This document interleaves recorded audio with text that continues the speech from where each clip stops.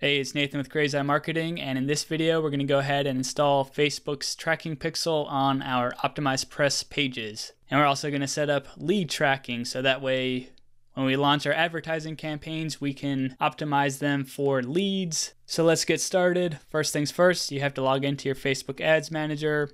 Come up to the top here, look for pixels. It's under Assets, Pixels. Go to Actions, View Pixel Code.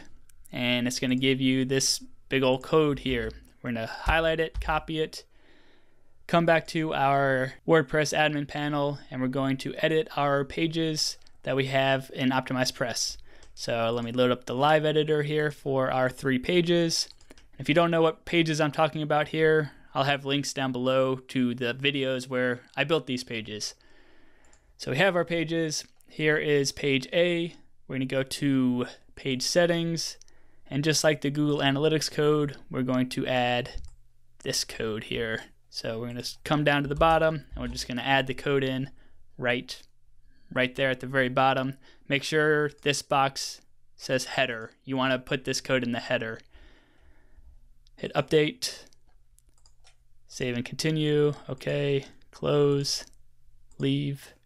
All right, same thing for variation number 1 or page B or whatever we decided to call it. Page settings, other scripts. Gonna scroll down, make sure this box is for header, and we're going to paste in our Facebook pixel code beneath the Google Analytics code. Hit update, save and continue. Okay, close this page out, leave. All right, so our thank you page.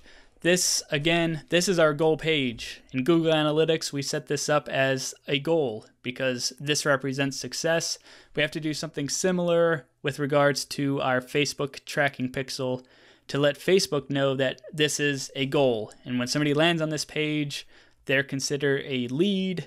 And then we can do all sorts of fancy stuff with Facebook's audiences and all that stuff. But that's beyond the scope of this particular course. Anyway, we come back over here to page settings, other scripts. We look for our header section.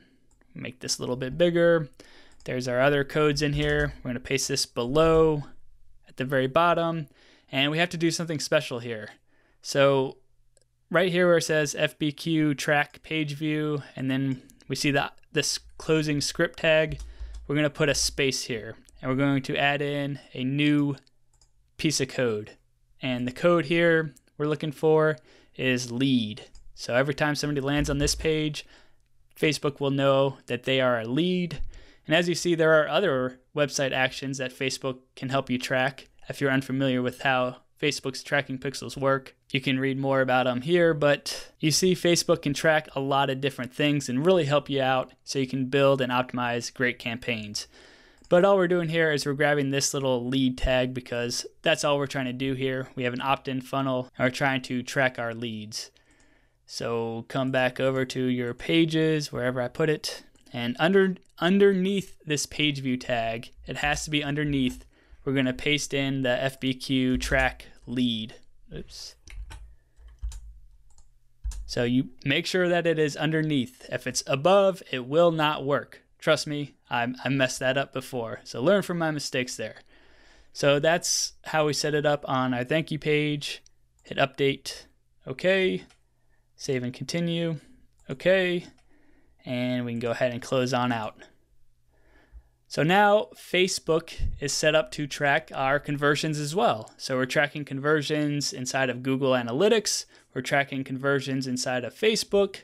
We can really see what is working and what isn't working and optimize our campaigns and our pages based off of the data that we're collecting. So I hope this little mini course was helpful to you in getting started with OptimizePress. I've included a lot of links below these videos. If you have any questions ever, you can always find me at crazymarketing.com.